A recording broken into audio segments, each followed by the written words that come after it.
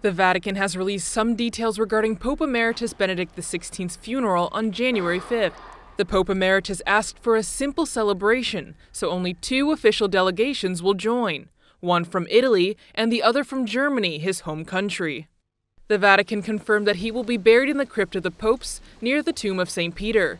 Also, beginning on Monday, the faithful will be able to say their last goodbye to the Pope Emeritus before the funeral on Thursday at 9:30 a.m.